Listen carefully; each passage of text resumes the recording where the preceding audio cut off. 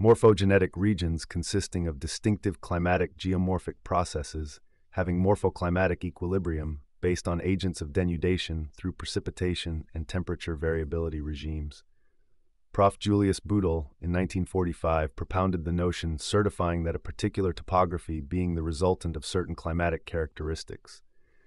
Prof. Budel published the system of climatic geomorphology, Das System der klimatischen Geomorphologie, and further in his Klima geomorphology considered different weathering, erosive, depositional processes of aggradation and degradation, along with vegetative cover encompassing soil-forming processes. Instead of relying over the climatic data for morphogenetic delineation, insisted on diverse differential relief interpretation through ecological factors for comparison.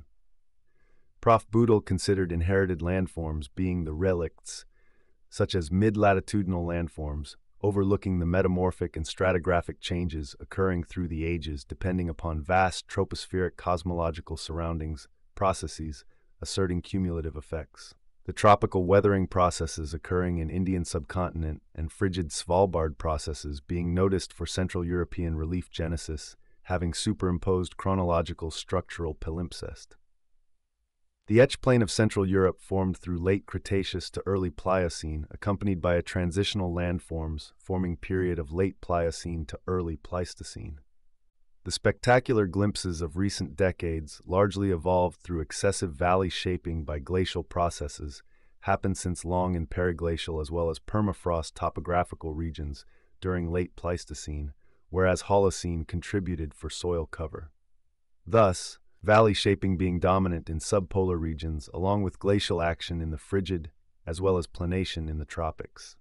Prof. Peltier focused on relative geomorphic processes, significance for their respective intense climatic factors, constituting morphogenetic regions, considered mean slope angles for terrain analysis, stressing over the drainage morphometry being decisive for terrain characteristics in different climatic regimes.